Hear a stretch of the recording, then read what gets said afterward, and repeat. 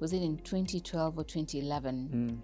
After serving on these many boards, I remember one person getting so jittery and you know, saying, but Karen, how come whenever we're looking for young people who are serving on boards, it's just Karen on this board, on that board, whatever.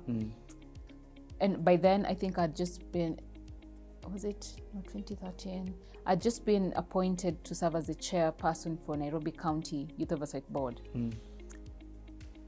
I come from Bungoma County.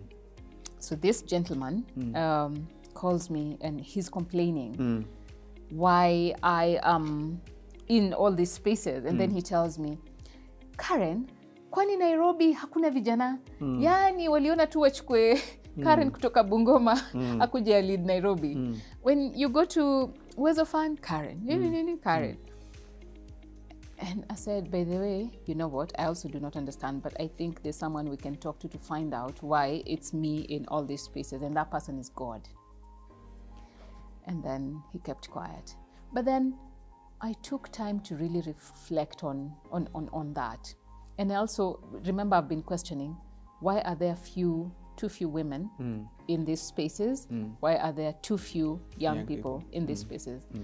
I discovered capacity, exposure is really critical, because then I think from the serving and the spaces I had been in, I had experience, exposure, I've been mentored, I've been coached. So I know how to engage in invited spaces, in public spaces, in created spaces. I know how to engage, I have those skills, I can communicate.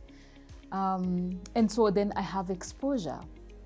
And that's when I decided, you know what, I think it's useful to start a platform where young people get mentored to be the best they want to be in life. Those who want to be politicians, mentor them to have ethics and values and be in that space and thrive and make policies that are all about people-centered and ideological-based politics and, you know, all that. Those who want to be in business, pair them up with business mentors, people who have succeeded, to guide them in their journey, in their entrepreneurship journey. Those who want to be in civil society, again, guide them in that. And so I started Emerging Leaders Foundation to do exactly that. And our vision is So you set it up as a what? As a non-profit organization. Okay. Yes.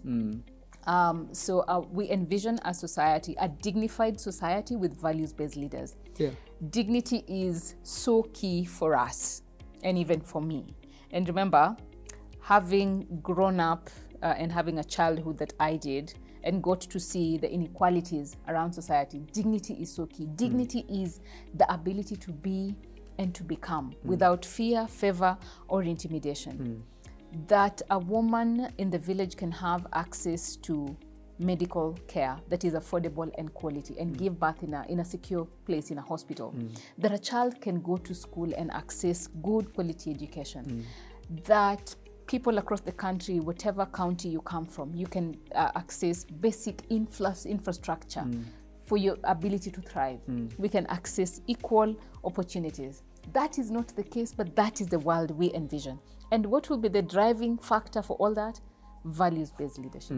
So that is critical for us. So we nurture young leaders. We work with young people below the age of 35, coaching them, supporting them through different programs that we run.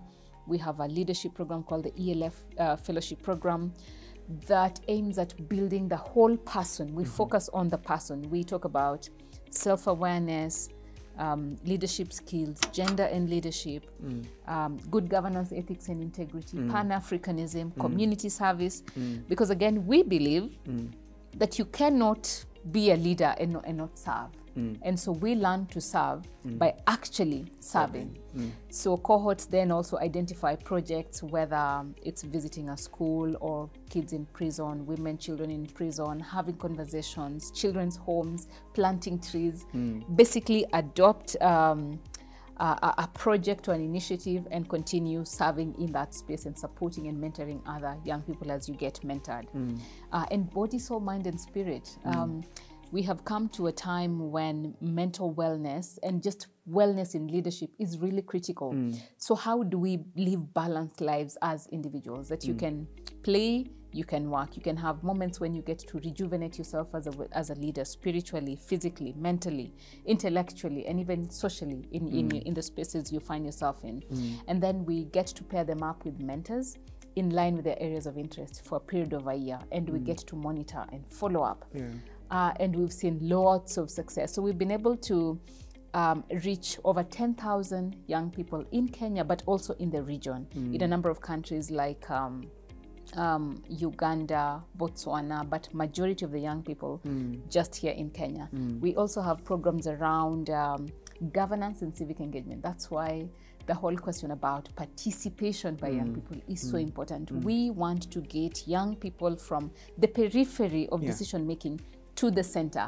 So that means they need exposure, they need capacity, they need to be taught that this is how you engage in these spaces, and create your own space sometimes to then just be able to engage better and make your voices heard. Voice is a big thing for us. We might actually, a lot of times we assume that simply by virtue of us being human, we have a voice, but not everybody realizes they have a voice. There are some voiceless, marginalized individuals and communities out there, not just in Kenya, across the region.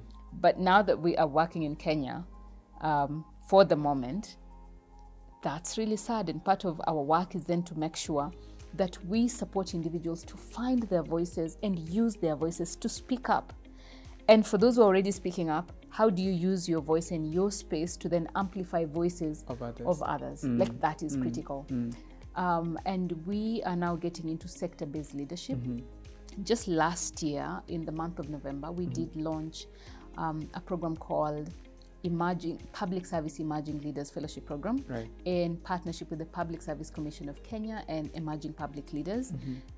We aim to mentor and support young public servants to become ethical and transformative in the spaces where they are. We also have a project called My Sister's Keeper, which is targeting young female health practitioners within the health sector to support them and equip them with leadership skills, but to also support them to lead transformation and accountability within the health sector.